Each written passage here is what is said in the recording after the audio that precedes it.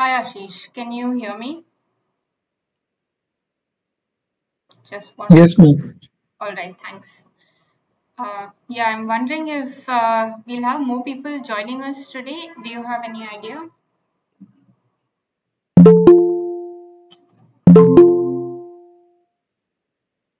All right. Okay, okay. People are coming. I think three, four of us. Right. Yeah, yeah. I think I'll just wait for another minute to see if there's anyone else joining and then start.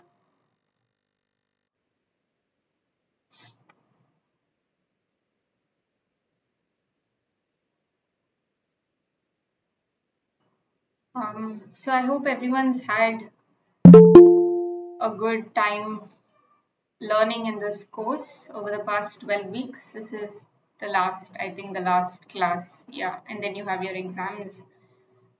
So, a few of you had mentioned a few concepts that you would like to cover. So, I've put them in the MCQs and we can discuss further as well.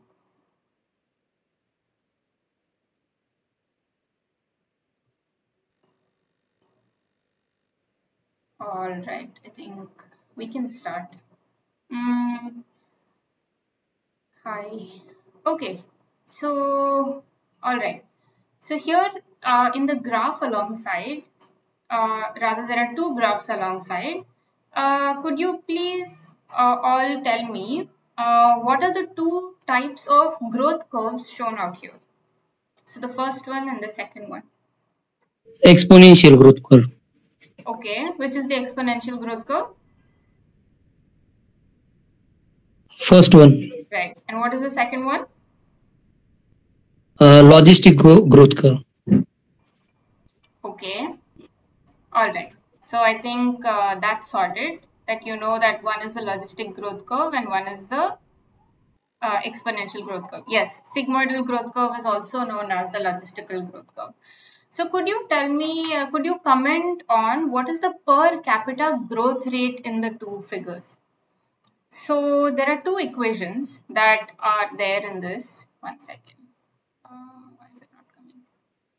Right. So population growth rate is described by dn by dt, and this is described for population size for the exponential growth curve is given by growth rate into n, that's population size, and then for the sigmoidal growth curve it is given as r into k minus n divided by k into n, right? These are the two equations describing growth rate. So, could you comment on the per capita growth rate in the two figures? One is exponential and one is logistic. What is the difference between the two? Per capita growth rate should be greater in the exponential growth rate than the logistic growth, because the availability of resources is more, and the body size of the organisms is less, which this was. Right. Yes. Yes, that is absolutely correct. And also the per capita growth rate in the exponential population in the exponential growth cycle, does it remain the same or does it remain constant or does it decrease?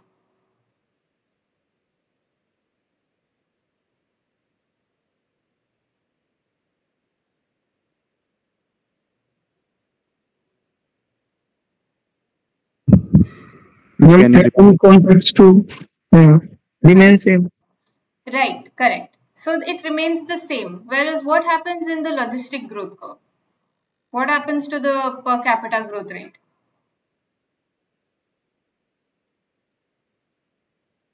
In this curve, what happens?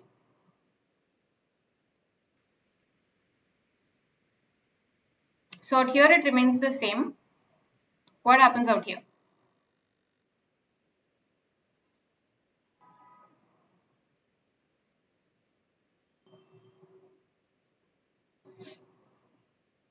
Any guesses? It does not remain same. But Yes. for Does it increase or does it decrease?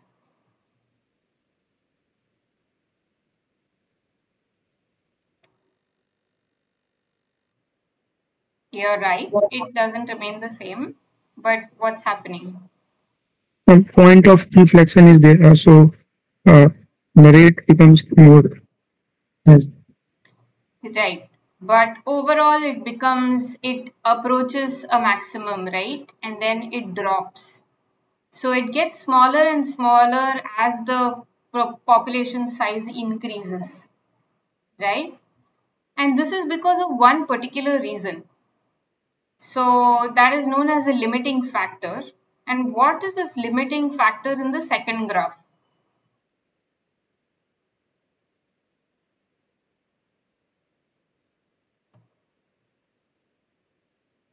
And carrying capacity. Right?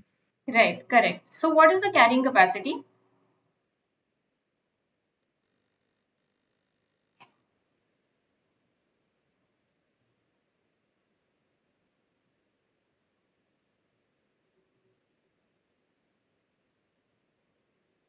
I am sure all of you know what the carrying capacity is. Where dn by dt is equals to 0, I think.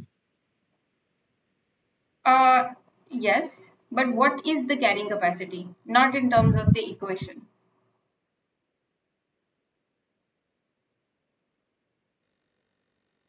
Yes, it's the maximum capacity or resources available in an environment that can sustain a given population, right? So that is known as the carrying capacity.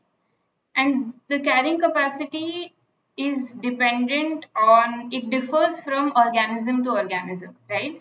So the carrying capacity for an elephant would not be the carrying capacity for any other organism, right? Because the amount of resources that an elephant uses is different from the amount of resources, I don't know, some fish uses, right? So the carrying capacity differs from organism to organism. So could you give me an example of anything that follows a J-shaped curve and an S-shaped curve, an exponential and a logistic growth curve? Anything. So let's say what follows a exponential growth curve? Classic examples. Microbes, bacteria. Yeah. So exactly. So that's right. So microbes and bacteria, because they have infinite sources of resources, so they follow an exponential growth curve, right? And what about an S-shaped growth curve? Basically, the large size body organism like us, human beings, and other mammals. Right. That's right. Yeah. So yeah, I think we can move to the next question. Ma'am, I have a Yeah. doubt. Yeah. Ma'am, this we discussed the carrying capacity. Is it we see it as a cumulative for a particular habitat, or it is described for a individual organism, like the carrying capacity of that particular organism is that, or we discuss it as a whole for It's a particular habitat? No, it's not for a habitat. So as I said right now, the carrying capacity will change from species to species, right? So as you can see out here, it's written population size. So population is a group of, what is a population? Yes, ma'am. Group of organism belonging to the same species. Correct, right? So carrying capacity differs from species to species. Even within the same habitat, the carrying capacity for, like as I mentioned, an elephant would be different from a lion or a tiger, would be different from a deer or sambar, different from some bird species. So, like in a given particular environment, it can probably sustain one elephant but 20 deer, right? So it is species specific. Okay, ma'am. Okay, so next question. So avian malaria is malaria that affects birds. It's a density dependent factor to population growth of birds because It spreads less quickly in dense populations. It spreads by contact. It results in more predation. It spreads more quickly in dense populations.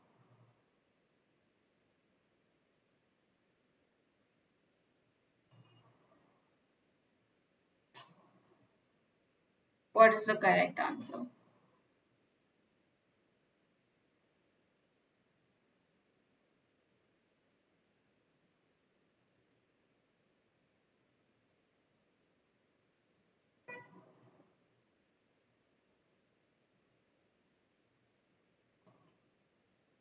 Okay, one guess for D.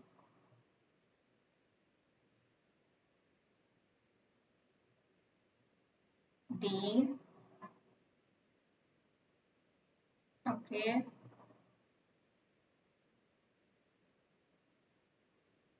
Right. So the correct answer, as you have all guessed, it is D. It is a density dependent factor because it spreads more quickly in dense populations, right? So more the number of individuals, higher is the transmission rate of this particular disease. Okay. Next question. So the Lotka-Volterra model looks at how prey and predator numbers oscillate with each other, how prey are always present prey are always present in, I've forgotten to add, greater number than the predator. Prey numbers are dependent on predator numbers, or predator numbers are dependent on prey numbers.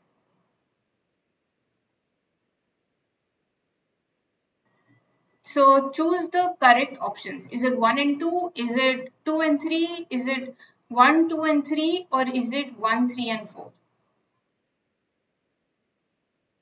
I think I should just, okay, D.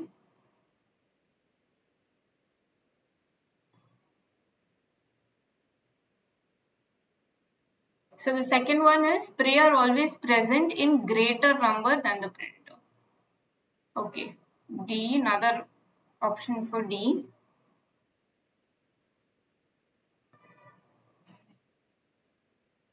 Okay.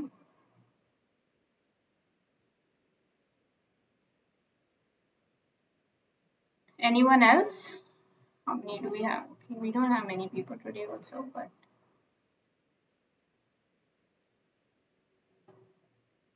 alright, so yes, the correct answer is D. And someone had asked earlier as well regarding this, so I have a slide on this. Would someone like to explain what is shown out here? So you have lynx, which is this species of felid, and this rabbit. This is, I think it's a snow horseshoe hare, right? Right. Yeah. So does anyone want to take go at explaining what this graph is actually showing? So you have data that has been collected from almost for 75 years, from 1850 to 1925, right? And then you have the hare population, and then you have the lynx population. So what is the prey and what is the predator out here?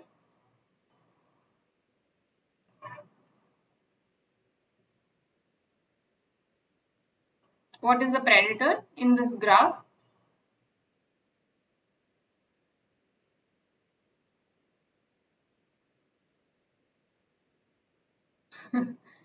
What eats the other? Is the rabbit eating the lynx, or the lynx is eating the rabbit? This is not hard, is it? Lynx is eating the rabbit. Yeah. So you have Lynx is predator. right, correct. So you have the lynx in the red and the hare in the blue. And what you can see out here is an oscillation between the predator and prey cycles, right? So you start off with these many number of hare and these many number of predators. So what's actually happening here? Could someone explain?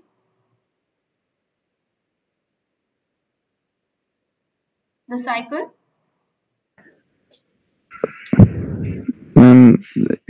It is visible that during the year 1860, as the population of predator increases, the along with this the population of the lynx population is also increases. Sorry, as the population of prey species increases, along with this the population of the predator species also gets increases Right. simultaneously. Yeah. But is it happening totally together or a little bit out of sync? Ma'am, one thing is deducible that there is always a higher number of prey. Not really, right? There are points where there are that that is actually incorrect. If you see like out here, if you take this timestamp point, there is large number of predator but low number of prey, right? If you take this peak also, there is very low number of prey. If you take this peak, there is very low number of prey, right? But in an overall trend pattern, yes, if you're comparing only maximas, the number of maximum prey is more than the number of maximum predator, but not at a particular given point. This is overall. So, okay, so can you tell me why this is happening? Why is there more number of, how can the maxima for the prey be more than the maxima for the predator? Why is that? Not visible on screen. Uh, is my screen not visible?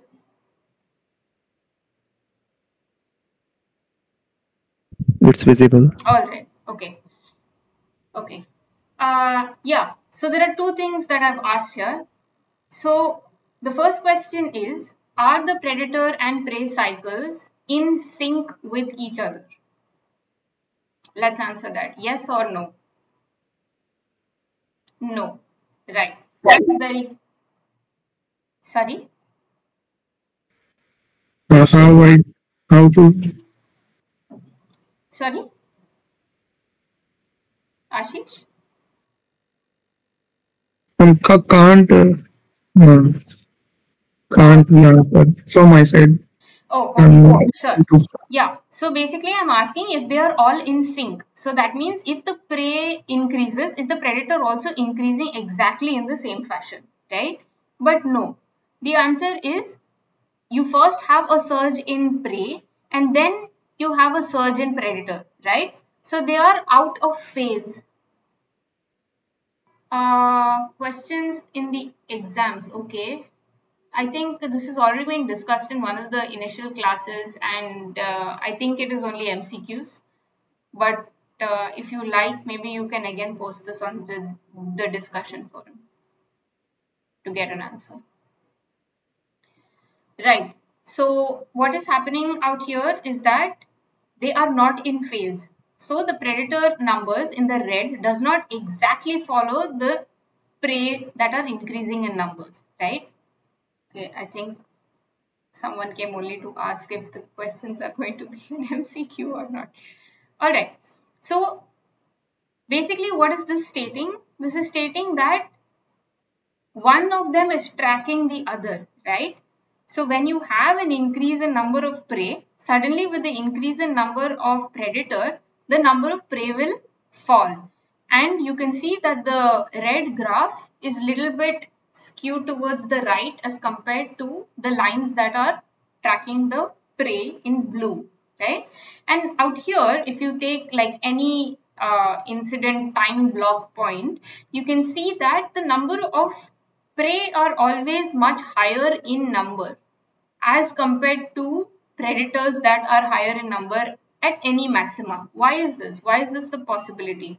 How is this possible? Why is that happening?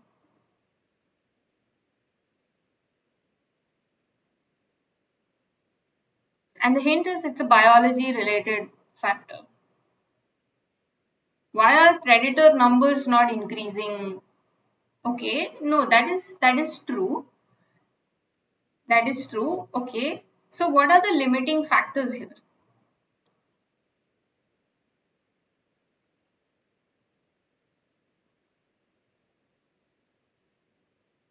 Competition. Competition between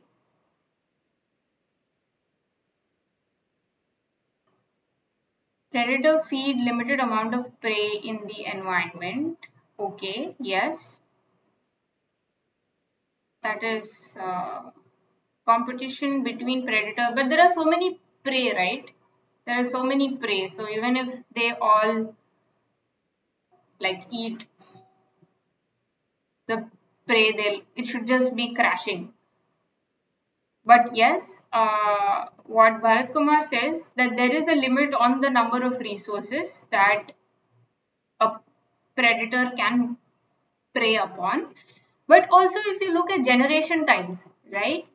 So, in the lynx population, they might have only 2 to 3 progeny in a year, and they reproduce at a much slower rate than the hare, right? The hare can have about like 7 to 8, or I'm not really sure the number, but it's definitely more than the number of lynx, right? So you find that the hare numbers can really shoot up to a really large population size because their generation time is small. So the gestation period for hare is much small. It's a couple of months as compared to the lynx, which is longer, right? So that's why, like for elephants, you have only one calf in a number of years. But if you look at mice, for example, they have a number of progeny every year, right? And multiple times in a year they can reproduce, right? So is that clear?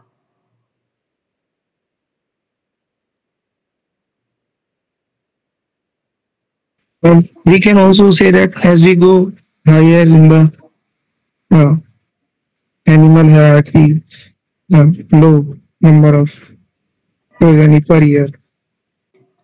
Higher in the animal hierarchy, which is you mean like in a food chain manner,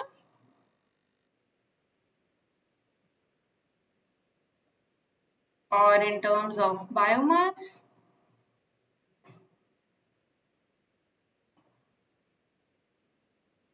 Yes, you are correct. I would not say that is wrong. So, larger bodied animals take a longer time to reproduce. That is, yes, surely.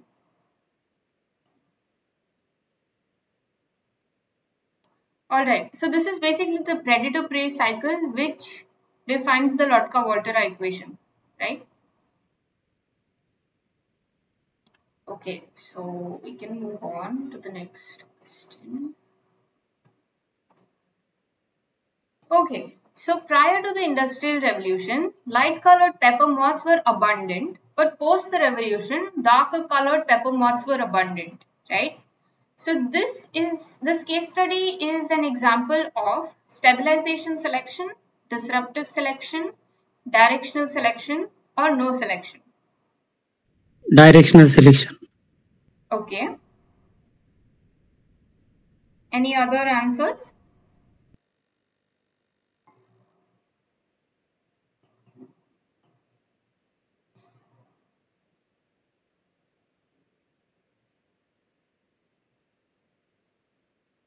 No one? Ma'am, I think directional only. Right. Okay. Bharat Kumar says it's disruptive selection. Okay. Okay, so everybody agrees that there is selection happening, right? Jyotsna says disruptive selection. Okay, Ashish also says disruptive selection. Okay, so what is happening out here? Here you have one population that is abundant at first. I don't think I have a pen here. Let me try. Um,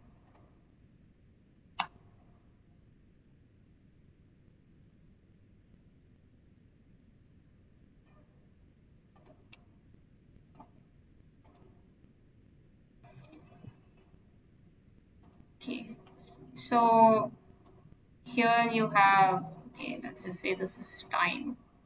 And then you have here white colored moths.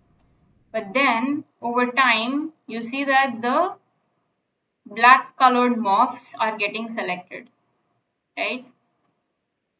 So this is, I'm saying white and black. So this is a classic example of directional selection, right? There are some factors. Everybody knows this example, right? So what was the example? What was happening actually here biologically during the Industrial Revolution? Does anyone remember? Industrial melanism map. Right, correct. So before the white colored moths were able to camouflage themselves and the black colored moths were very visible, so they got predated upon more. But after the Industrial Revolution and everything was covered with black soot, the darker colored moths were more camouflaged and the whiter colored moths were more noticeable, and hence their population declined, right? So this is directional selection when this is moving to this.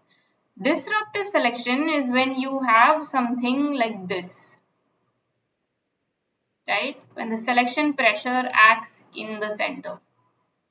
And you will have both kinds of morphs that are equally present, but it's selecting against the intermediate morph type.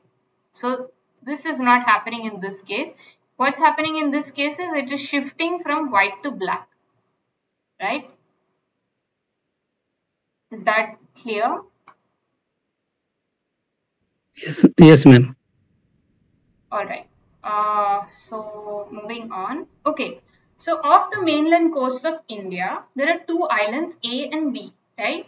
Given that A is closer to India than B, A would have fewer species than B, a higher rate of immigration than B, a lower rate of immigration than B, or a lower extinction rate than B. Only with the given information out here, what is the most appropriate answer?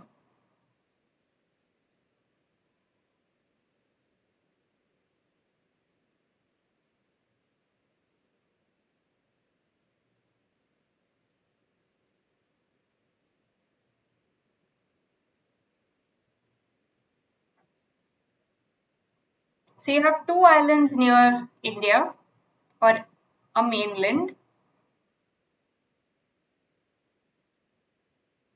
A would have fewer species or higher rate of immigration or lower rate of immigration or lower extinction rate.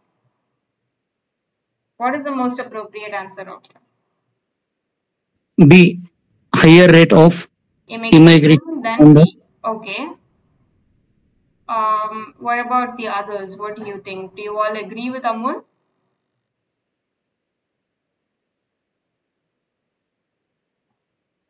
Okay. Ashish says B. B also, ma'am. B. Okay. Okay. Okay, so that's great that all of you have understood this. So yes, definitely A would have a higher rate of immigration than B because it is closer, right? So the distance that needs to be covered by any migrating species is lesser, and thus the number of species that migrate is higher. So this is the theory of island biogeography, right? Where you have number of species on the x-axis and the rate on the y-axis, right? And then you have also two other factors. One is colonization versus extinction rate, which is basically larger islands have lower extinction rates than smaller islands. And then you have the sizes, right? You have small islands versus large islands, and then you have close islands versus remote islands. This is far, close and far.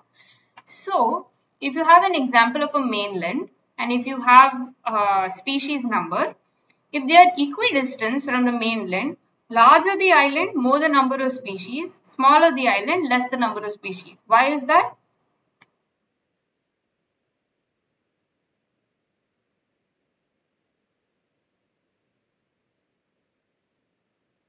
Ma'am, could you please repeat the question?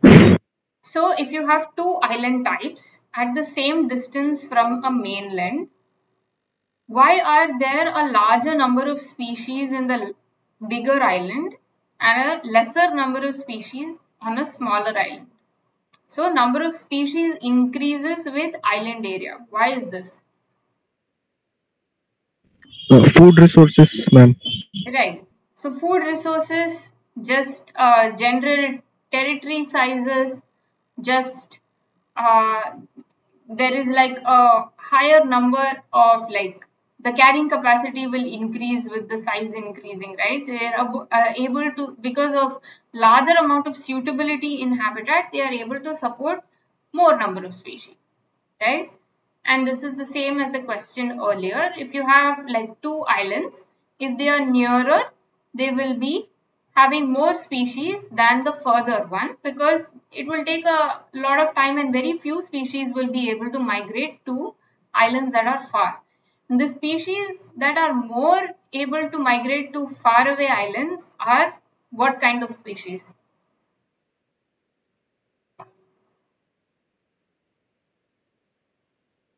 If I just take reptiles, amphibians, mammals,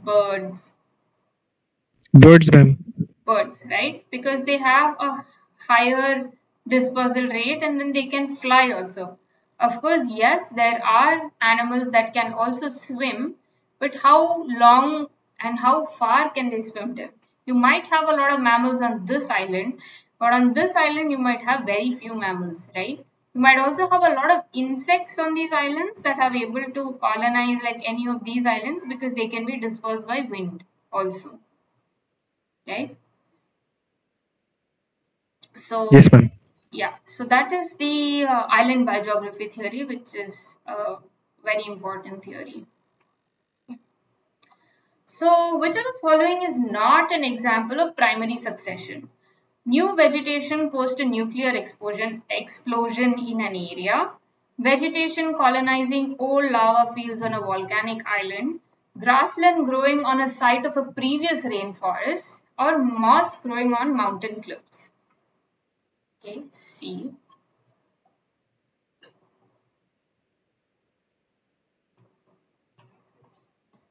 B, C, okay. C, okay. Yes, so the right answer is C because there was a previous rainforest in the site. So a grassland growing on the site is not primary succession because the area was not barren to start with, right? So yes, C is the correct answer. Okay, so the marine pyramid of biomass is generally bell-shaped, upright, rectangular, or inverted.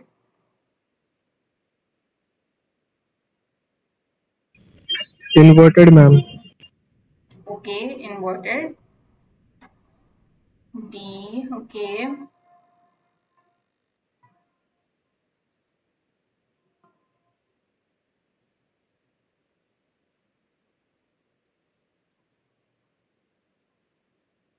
Okay, everyone seems to be agreeing to D. And why is that so?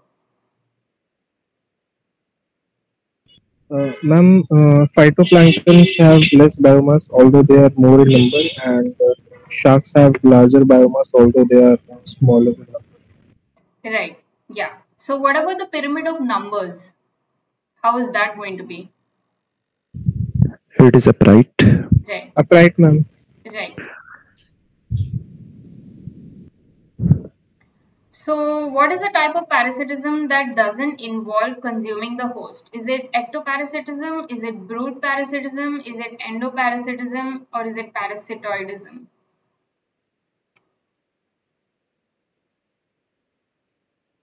B, ma'am. B. Group parasite. Okay. Any other answers?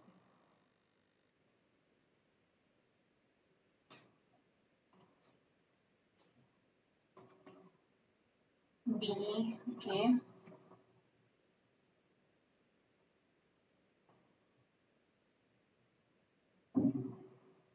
Okay.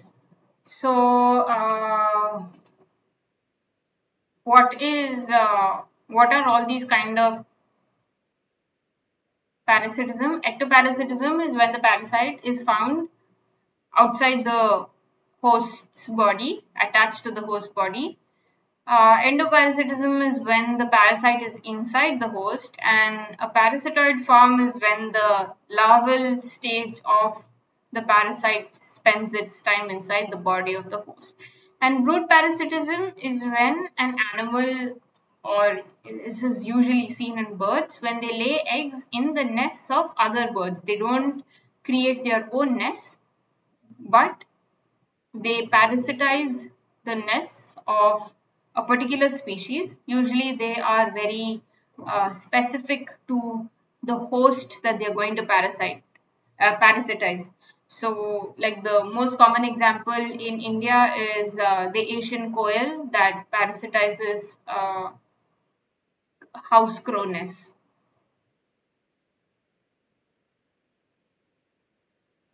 Okay, so which of the following is incorrect for ex situ conservation? Parasitoidism. Okay, so for parasitoidism, you have lot of like wasp species that they lay their eggs inside. They can be inside like worms also. So in fact, they lay their larvae inside caterpillar, and the caterpillars are completely eaten from inside. And when the wasp larvae emerge from the caterpillar, they undergo the larvae cycle and they become wasps. So, yeah.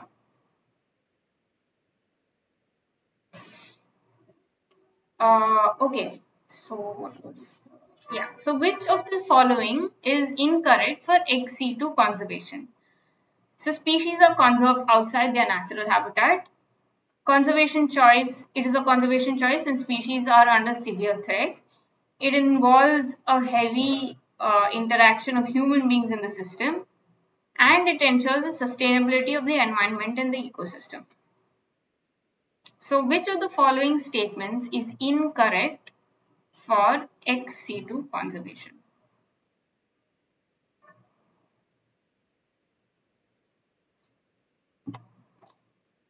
Okay, one guess for D.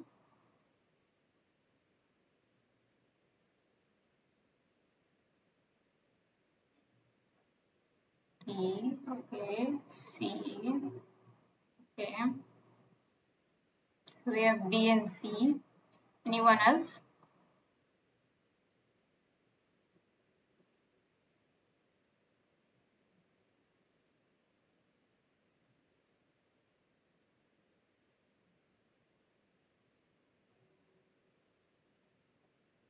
Okay, Bharat Kumar says D. Yes, so actually D is the correct answer.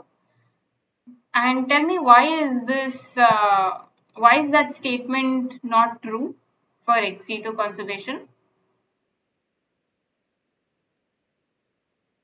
Ma'am, because sustainability of environment and ecosystem is best preserved in situ conservation.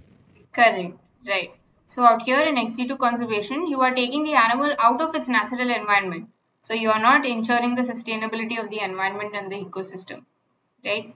But if you're doing in situ kind of conservation, you're taking an area and you're protecting the area so that the species within the area can proliferate. So that is what you see in. Ma'am, but if the species are under severe threat, then it is a better option. Na? It is if we conserve it in the ex situ conservation, so it is Actually, better for it helps in sustainability the species population. right. So if So we in an, see, yeah, you're hmm, correct. In an ideal situation, yes. I mean, we would all love to protect the environment, but it's very hard. Like especially like when there are certain animals that are under threat of poaching and extinction. It is easier to conserve the animal out of its natural habitat in a protected, completely enclosed environment. rather than protecting an entire area, because if anyone wants to get into that zone, they can. And also, when you need to protect an area for a large animal, it can't be a small area, right? It has to be a huge area that can support the well-being of the animal. But in certain cases, when the animals are under severe threat, this is not at all possible or feasible. So they have to take the animal out of the environment and keep it under controlled monitoring conditions. So they are under like constant monitoring in ex-situ conservation types, right? So I think all of you have heard of the Great Indian Bustard, which is a large bird that is found in India. Yes, no? Yes, ma'am. Right. So Yes, ma'am. right. So the Great Indian Bustard, they have, of course, declared a lot of areas as protected for the GIB. But still, there are problems because these birds, I think just recently, I think just a day or two before, another Great Indian Bustard was found dead because it crashed into one of the electricity transmission lines, right? So, even if you protect an area for a critically like a endangered species like the bustard, it is very difficult. So that's why you need to have ex-situ conservation for animals like this. And the Great Indian Bustard, they have a captive breeding program, which is a form of ex-situ conservation, where they have been able to successfully hatch several GIBs. And then hopefully these will be reintroduced into the wild. But otherwise, if these animals were left alone in the wild, it is unlikely that they would be able to reproduce or sustain themselves in such numbers because of the threats that are being that they are facing. Right? Does that make sense, Ritik? Yes, ma'am. It's Yeah. understandable. All right. Yes, Ryanol, you wanted to mention something? No, ma'am, no. Okay. Okay, so the impact of humans on the environment is driven by several different factors or a few factors. So, which is the most correct option out here? Is it driven by the population size? Is it driven by population and technology? Is it driven by population and GDP? Or is it driven by population, GDP, and technology? Uh, Population and technology, ma'am. Okay, so Population. okay, one for only population, one for population and technology, another one for population and technology. I think, okay, Bharat Kumar and Amol say it is D, population, GDP and technology. Jyotsna says D. Okay, lot of different answers. Yeah, I think everyone's probably answered also. Yeah, so it's actually all the three factors, right? So it depends on population. Affluence is nothing but the GDP, which shows the economic status, and the other one is technology, right? So technology, because more the amount of technological advancements that we are going, the higher is the impact on the ecosystem, right?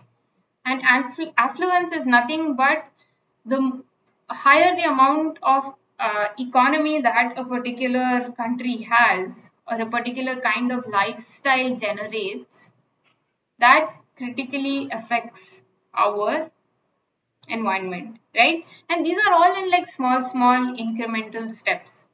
So, for example, just choosing to buy groceries by going outside to a vendor who is selling like groceries that are collected from the farm versus having the option to sit at home and click a few buttons and do online shopping to get your groceries, right? How does that affect the environment? Can anyone tell me? More carbon emissions, more plastic production for packaging. Right, exactly.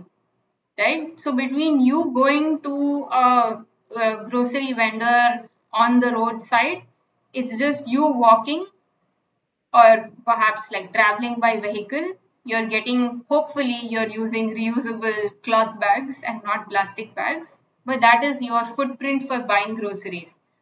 But if you're ordering online, that goes to a database, that database will sort out things, then all your, as Ryan mentioned, all that whatever groceries you have ordered will be individually packed, and 90% of the time it's packed in plastic packaging. So you cut down on a lot of plastic packaging and a lot of transportation and a lot of like human labor charges that are also involved if you are just going out and buying groceries yourself. Yes, it is a matter of convenience. One more thing is, ma'am, carbon emission, just like he said, because there is the server and there is the mass transfer. So that Yes, that is absolutely correct. So you see that the cycle is like so long. Yes, you get your items on time and you get them really fast. But just because you can do it in some way, uh, it ends up having a negative impact on the environment. Yes, of course, large chains are now trying to minimize it, their footprint, but it's really difficult, right? So if they need to package like things fresh, it needs to be in plastic. If it's in paper bags, it will get smashed. So a lot of different factors go into it, but yes, as the affluence increases in society, that plays a very important role in how that affects our environment overall negatively. And I'm glad all of you have understood that. Okay, so the maximum sustainable yield is the minimum amount of catch that you can take from a fishery, the maximum level at which a natural resource can be routinely exploited without long-term depletion, the amount of fish that can be caught in the shortest amount of time, or the point fishery managements use to determine quotas. Quotas of how much fish can be taken from the environment.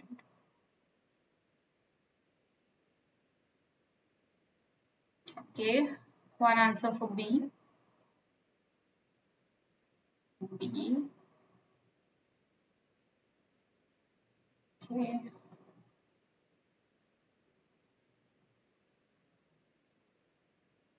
Okay, cool. So everyone agrees on B. Yeah, so it is the maximum level at which a resource can be routinely exploited without long-term generation. Right? This is one of the recent chapters, and we know that if we exploit more resources that crosses this particular minimum threshold level, what will happen is that this population of resource will not be able to recover, right? So you will have like a huge sudden crash in the population of the resource that is being exploited, and you will never be able to get that resource again because it is not being given enough population size to bounce back in number, right? So this is one way in which resources due to anthropogenic effects can decline. But what are the other factors?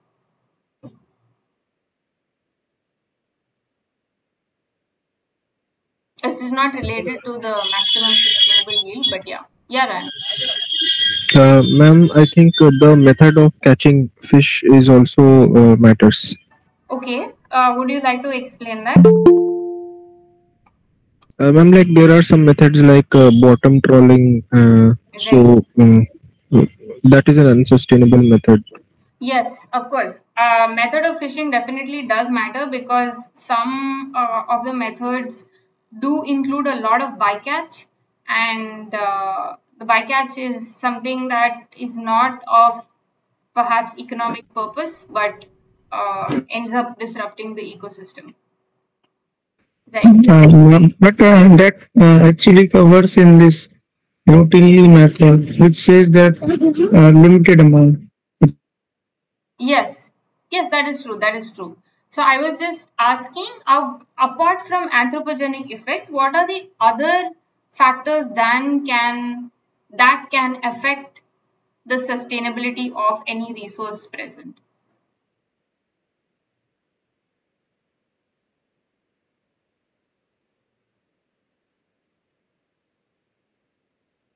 So these are all anthropogenic factors, right?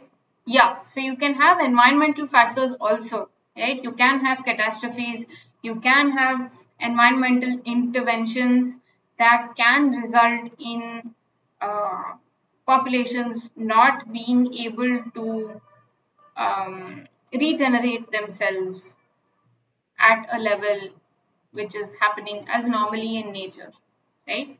So there can be a lot of factors. One is anthropogenic and one is environmental. It can never be just one or the other. Like for example, like in India, you can see how the monsoon fluctuation of monsoon within the country affects the fish that can be caught, right?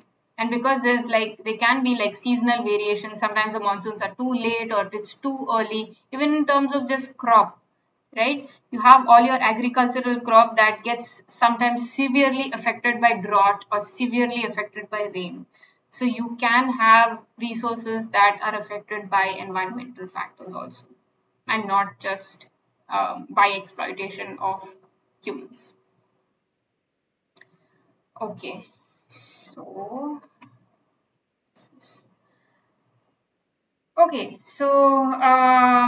here's a question on mark and recapture. You need to do some calculations.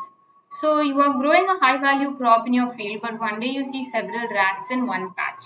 Before this becomes a problem, you want to first estimate the population of rats in the area. You get a pest control technician to capture and who captures and applies numbered pink ear tags to 31 rats, which are then released. A week later, the technician returns and traps 36 rats. Of them, 9 of them have ear tags. So tell me, what is the estimate of the total population of rats in this area?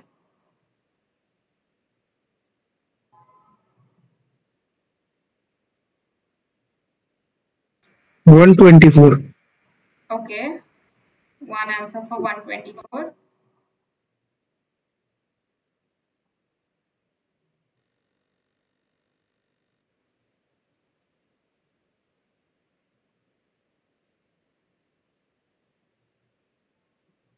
Okay, don't know. Okay, that's fine. Okay, 124. Right. So, for those who answered, what is the equation that you used? What is it called?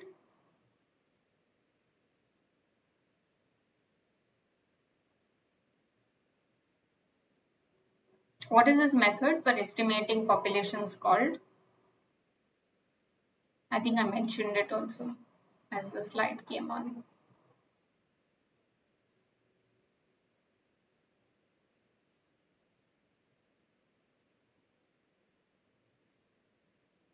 Any ideas? This is the mark recapture technique. Right. It's simple arithmetic, yeah, but I'm asking for the formula. Yeah, so it's a mark and recapture technique. So basically what you have is you have an equation, right? You have the number of marked individuals caught in the first instance and marked divided by the total population, which is equal to the number of individuals that are trapped with ear tags divided by the marked population in the second sampling divided by the total number of individuals sampled at the second time, right? So you have an equation like this. So you have animals initially marked and released divided by the estimated population size, which is equal to the marked individuals caught in the second instance divided by the total individuals caught in the second instance. So if you put this on that side, you get 31, which is the initial number of animals marked and released, multiplied by the total individuals caught in the second instance, which is 36, divided by the marked individuals caught in the second instance, which is 9, which gives you the answer of 124. So this is known as a mark and recapture model of population estimation. So when does the mark and recapture model fail?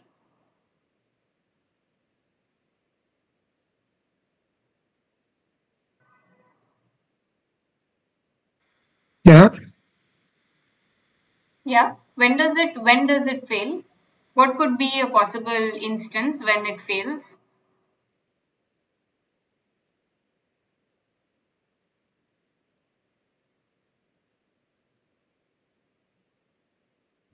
Mark will be disappear. Yes.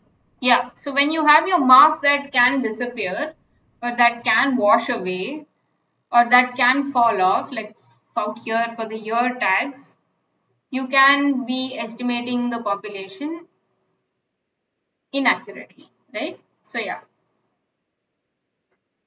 Okay, so here you have three types of survivorship curves, type 1, type 2 and type 3. And then you have age on the x-axis and number of survivors on a log scale on the y-axis. So humans follow which type of survivorship curve?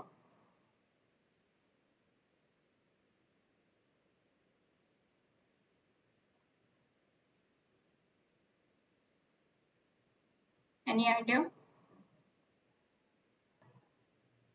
Type 2. Type 2, okay. Any other guesses? Okay, one for type 1, one for type 2. Type 2 again, okay. Type 3, okay.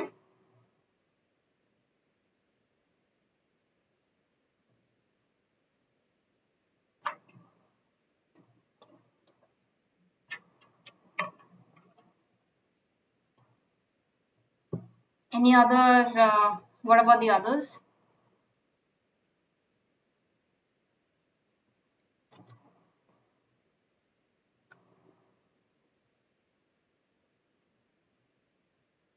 Okay, so what are humans? Humans are type 1 actually. So only Bharat Kumar has gotten the right answer. Why are humans number type 1 follow the type 1 pattern? Because we have a very high number, we have a very high natality rate and low mortality rate, right? So because of like advancement in like medicine and everything right now, like you have a huge number of humans that are born and they survive till a very long time also, right? But after they reach a particular age, let's say for now it's like 80 to 90 years, there are very few people that are surviving, right? After 80 to 90 years. Of course, like, yes, the age limit is increasing, but there is a drop, right? So overall, the number of survivors at any age category from young to averagely old is high, right? So humans follow the type 1 type of survivorship curve. What about type 2 survivorship curves? Who follows type 2 survivorship curves?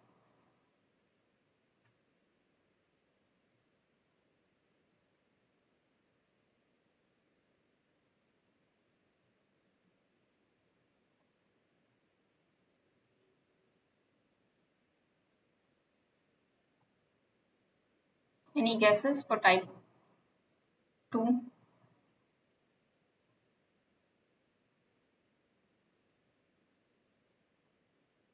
So the most common thing, any other organisms usually follow type 2 survivorship curves, right? Because they can be like any incidences, any factors that can affect their survivorship at any point of time, right? So if you take like birds or like, I don't know, rodents or anything, they have a type 2 survivorship curve. But when you look at the type 3 survivorship curve, this is best represented in plants, right? Where you have a huge number of seeds that are generated by any fruit or any flowering crop, but only very few of them make it till maturity, right? So you can probably even see this example when you are growing anything in your house from seeds. You sow about like 100 seeds, but out of it, only about 20 of them will sprout, and out of those 20, not even all the 20 will reach maturity, only 2 of them will reach maturity, right? So plants are a good example of type 3 survivorship curve. Okay, I have one last question. So the phenomenon for using a predator for controlling a pest is known as artificial control, biological control, confusion technique, or genetic engineering.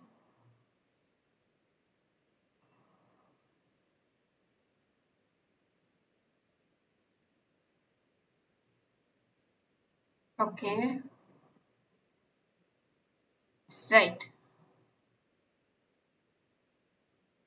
Okay, any other answers? Okay, cool. So yes, it is a method of using biological control when you have a predator that is introduced in a population to control any pest. Yep. So that was the last question for today and for this, in fact, entire section. So all the best for your exams, for all those who are taking up the exams, and please upload answers of all online lectures presentations. Yeah, so all the answers are in the YouTube videos, right? Because based on our discussion, and all the YouTube videos are uploaded on YouTube. So there is a sheet. I think everyone has been already tracking the sheet. I can just like put in a link. Will the video lectures? Yes, it will stay on the portal, and we are not taking it down, so it's going to be there. So this is the sheet with. What are the total number of questions that are asked in the examination? That's a great question. I have no idea because, yeah, I think if you can just ask NPTEL regarding this because we don't set the questions. Yes, you can download the videos. They're going to be there available. Maybe just Ritik, you can just post it on the discussion forum if you want. But I'm sure it won't be so long that you don't have enough time to answer it. So. But it's all MCQs, na? As far as when I asked the course conductor, Professor Awadhiya, he did mention there were MCQs, but if you do still have some confusion, maybe just pop it on the discussion forum again. Yeah. Okay, ma'am. All right, then. Thank you all for joining the last session for this NPTEL course on wildlife ecology. And I hope you have enjoyed your learning during this period, and all the best for the exams. So, yes. Thanks again. Bye. Bye, everyone.